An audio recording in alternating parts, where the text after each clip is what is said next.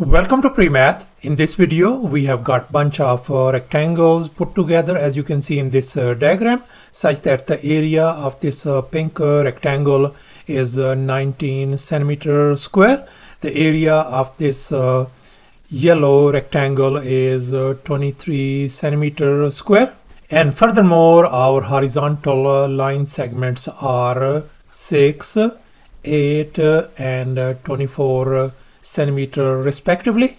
And now our task is to calculate the area of this blue shaded rectangle. Please don't forget to give a thumbs up and subscribe. Please keep in mind that this figure may not be 100% true to the scale. Let's go ahead and get started.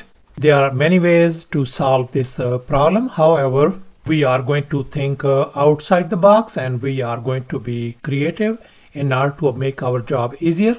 So therefore, I have divided this blue rectangle into two parts by drawing this horizontal red line, such that this height is same as the height of this pink rectangle, and this height is going to be same as the height of this yellow rectangle. And we know that this horizontal length is 24.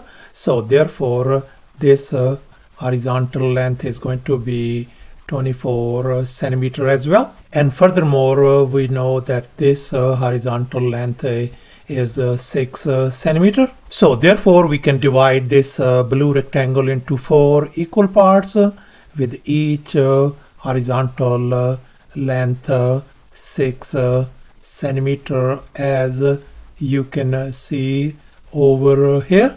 And since this height is same as this height, so therefore the area of each individual rectangle is going to be same as this one. So this is going to be 19 centimeter square.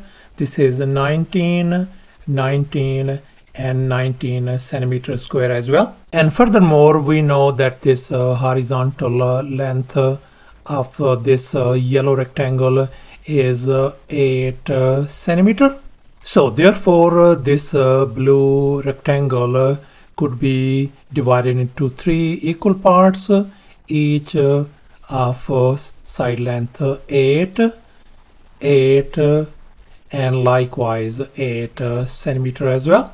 And furthermore, we know that this height is same as this height.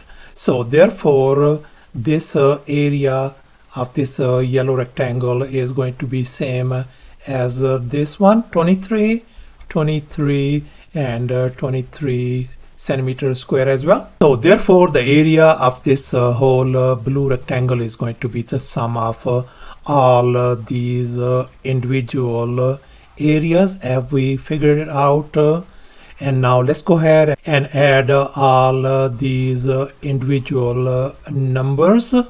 And if we add them, 19 plus 19 plus 19 plus 19 plus 23 plus 23 plus 23 is going to give us 145 centimeter square. So thus the area of this blue rectangle turns out to be 145 centimeter square, and that's our final answer.